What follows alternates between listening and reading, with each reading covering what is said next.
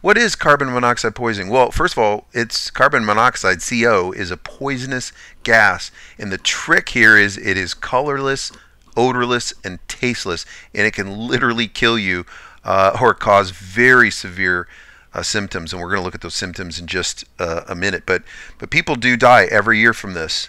Fortunately, not as much from airplanes, but from folks in close proximity to a combustion engine or and an improperly ventilated area or space. Most are accidental. It's known as the silent killer because again, it's colorless, odorless, and tasteless. Carbon monoxide is a gas and it's a byproduct of combustion. And when you inhale carbon monoxide, which again you can't smell it, it is very quickly and efficiently absorbed into your bloodstream. It just absorbs, it attaches to your hemoglobin in your blood 200 times better than oxygen. And essentially it takes over your bloodstream and it smothers out the oxygen, basically suffocating you from the inside. So not good. Now, how does this happen in aviation? You know, when are you more at risk? Obviously, there's an engine. Well, the risk of carbon monoxide poisoning in airplanes is much higher in cold weather. Why is that? Because most light aircraft are heated by air that's circulating around the exhaust pipes.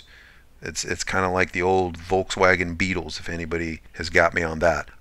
So you have your exhaust, and then you have a metal shroud, okay, surrounding it, and that shroud captures the heat, and then it delivers it to the cabin. So when you pull cabin heat on, it's sourcing from around the exhaust pipe.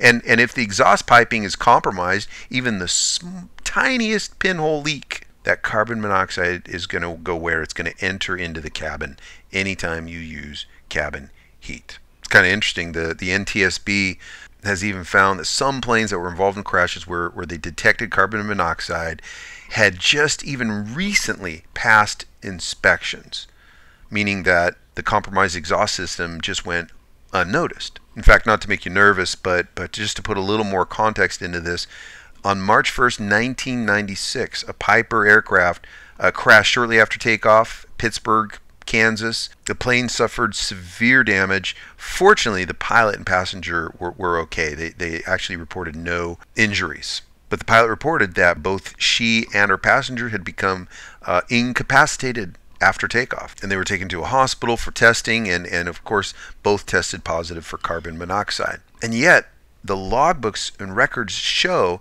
the plane had just passed an annual inspection 4 hours prior to takeoff, and nobody found the holes in that exhaust system.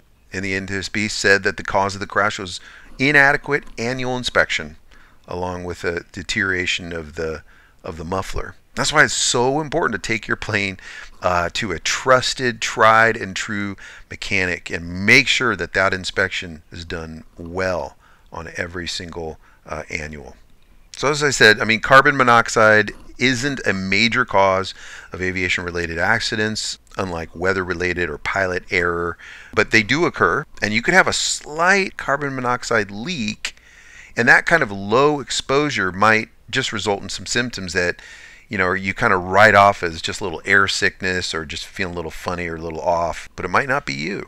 All right, so let's look at some symptoms of carbon monoxide poisoning. This is kind of sobering. Starting from the bottom, the green area of this arrow going up, apparently less than 10% carbon monoxide in the blood. You're not going to really experience much, if any, symptoms.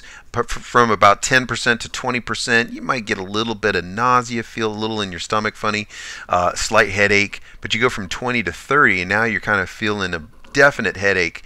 You're getting drowsy. You might even feel dizzy. You might feel that you're breathing a little fast. Keep going up and you see it impairs your judgment. You have problems breathing. Seeing, your vision is affected. Your headache is excruciating. 40 to 50%. You get vertigo. You have loss of coordination, chest pain. You might uncontrollably slip into sleeping. And then above that, seizure, heart attack, and even death. It's something to take seriously and err on the side of caution and have precautions that you follow. And realize this, susceptibility to carbon monoxide poisoning goes up, it increases as altitude increases. Why? Because there is less oxygen available. All right, so what are some of the things we can do about it? Well, number one, it's a really good idea, and I think every aircraft ought to have a carbon monoxide detector. Some are built right into the modern aircraft platform, but otherwise you can pick up these things. They're not expensive, and you just kind of put a little sticky thing right on your instrument panel, and it just turns a definite color if there is carbon monoxide in the cabin, and you can just see that. The other thing to realize is, remember, where it really comes in is through the heating system, through the exhaust system. And so when you expose yourself to cabin heat, that's the time you really need to be thinking. I would always train my students, anytime you pull the cabin heat on, I want you to think carbon monoxide. I want you to be watching the carbon monoxide detector. I want you to kind of sense what you're feeling, your symptoms.